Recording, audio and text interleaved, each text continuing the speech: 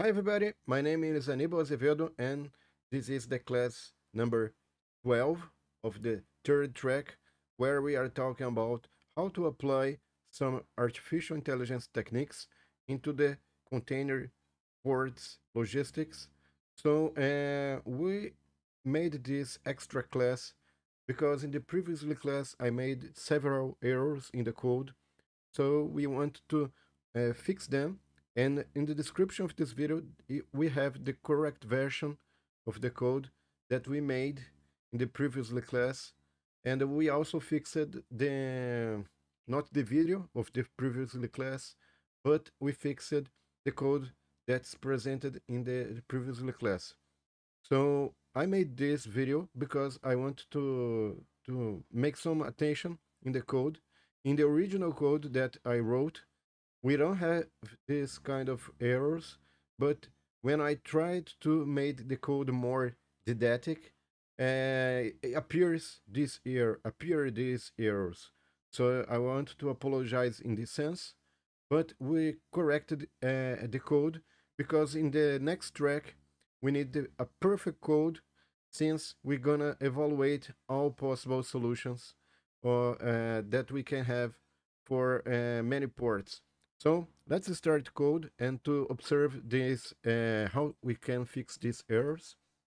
So here we have a list of these errors and we want to point out where are these errors. Okay, so let me do some kind of zoom. Okay, it's okay. So what's the first error? The first error was in the container class. We made this code in the first track, but let's see this code here. So this is the container class that we finished in the first track. And where is the error? The error was in this method, the draw method. And here we have a different kind of variable. We have not self.cargo map, which is this variable responsible to store where each container in the container ship is stored. Let's observe the code that we made in the class 10. In the class 10, we are still using the code with error. So let's see what we have there in the method draw. Yeah, we have this variable ship, but ship is not defined for as a variable to the container ship class. So it was just defined here on this initialization, just here, but it's completely wrong because this is not a field of this class. What is the field of this class? Is the using this method set cargo map. We define this self dot cargo map as the correct variable that will store where the container ships are stored in the inside the container ship. So here we have this is wrong, so we corrected here. This is the first error that we find. How we find this? When we try to simulate a solution, it starts to appear as the error. Okay, so this is the first error that we corrected. And the second error is the code to test rule functions doesn't have don't have initial setup. So it's not good because you can test one rule, and after doing this, this can carry a kind of modification in the ship that's not good to test the next rule. So to avoid this, we defined for every rule this kind of setup, this standard setup. We created the container ship object by doing this and start empty this container ship. And after doing this, we defined the containers that should be put in the container ship and used the function that we want to test. In this case, the load rule 1. And after doing this, we print the new cargo map, also draw it, the container ship, and print the number of movements that is necessary to load this cargo to verify if everything is okay. The container ship arrangements and the number of movements and the function related to draw the container ship.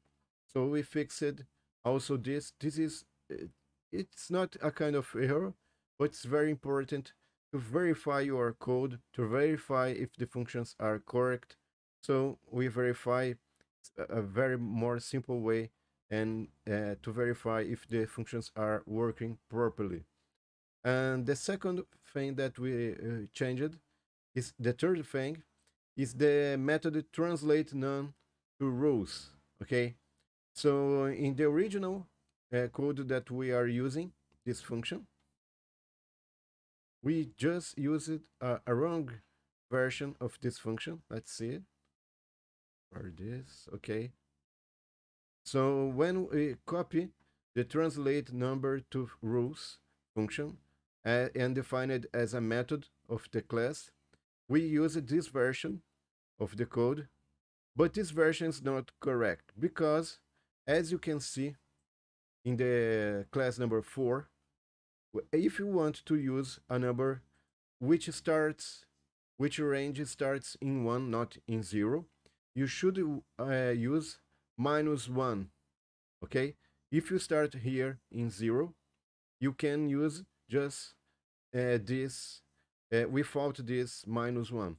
But if you start in 1, you should use -1 to have a correct decodification.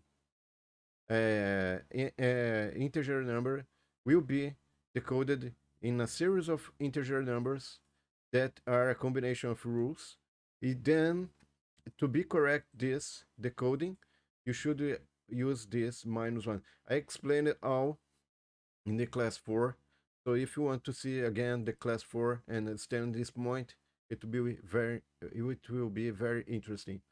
Okay, so we also fixed this in this code. So here we have -1 since this variable starts in 1, not in 0. Okay, so we defined this variable s starts 1, so we need -1 here. And the last thing that we changed, it's not a kind of error, but it's an improvement that makes more easy to understand what the simulation program is doing when we activate the variables mode. So the variables mode is a kind of code inspection where we can see each step that the algorithm is doing. Algorithm it can be very difficult to understand since we are doing many tasks. So we need a more clear way to understand what is be doing, the code is doing in each step. So here we have a more clear understanding. For example, we are in port 1. This is the decoded after we applied here.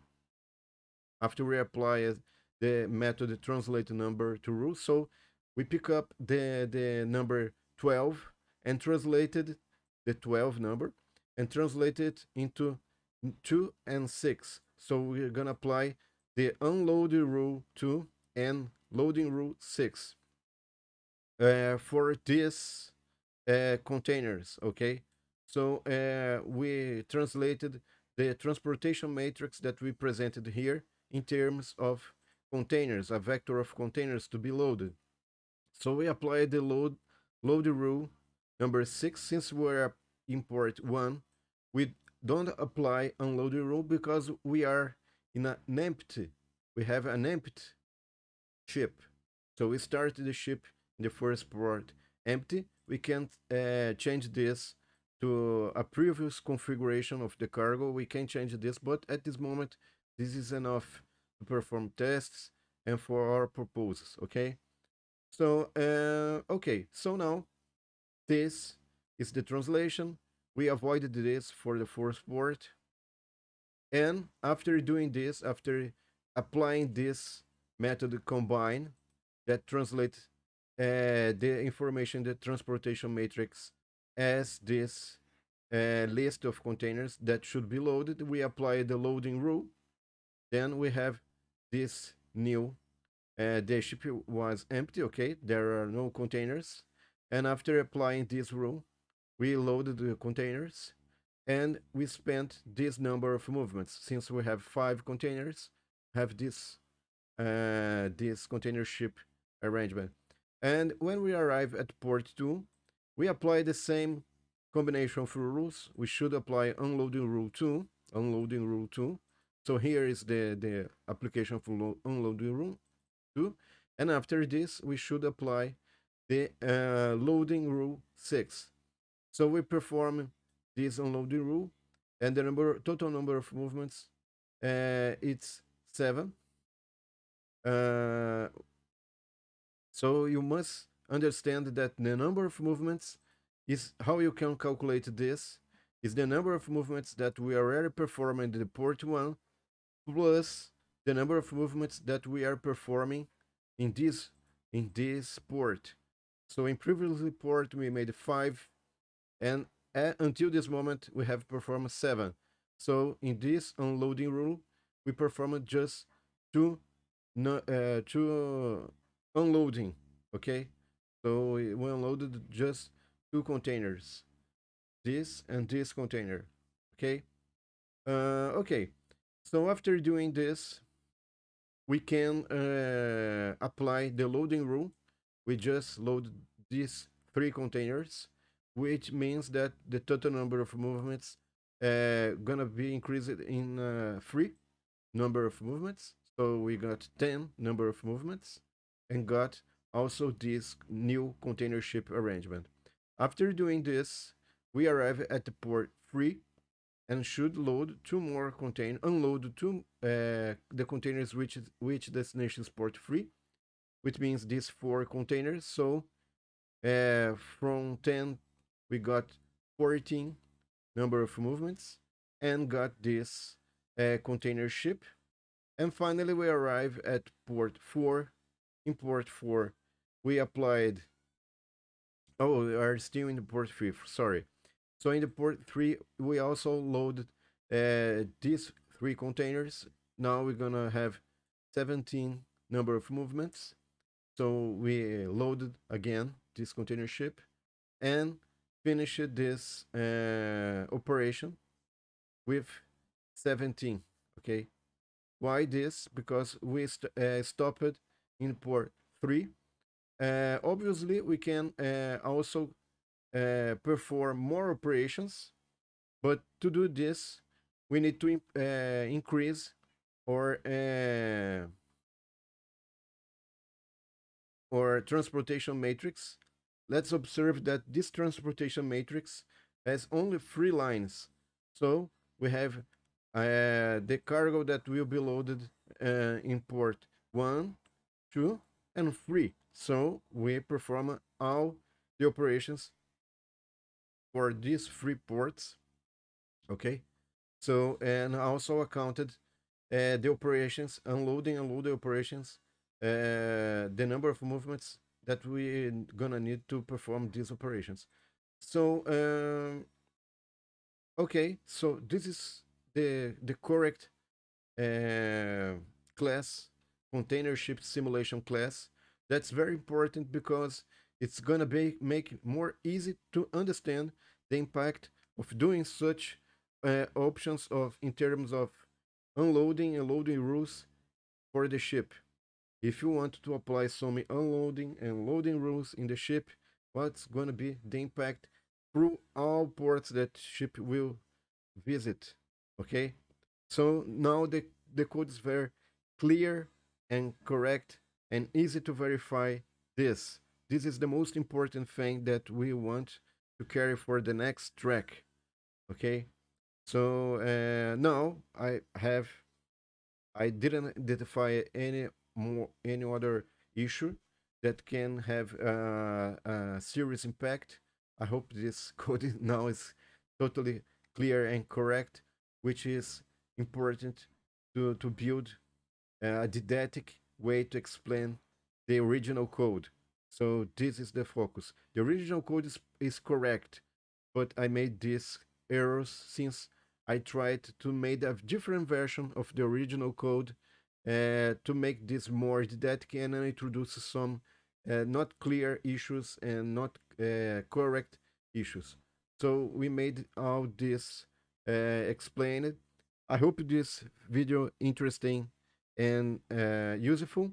Thank you for your attention, and I hope you to find you in the next class of the next track where we're gonna implement a genetic algorithm and will be very important to make an intelligent choice of the right combination of the rules. So, see you in the next tracks and in the next video. Bye!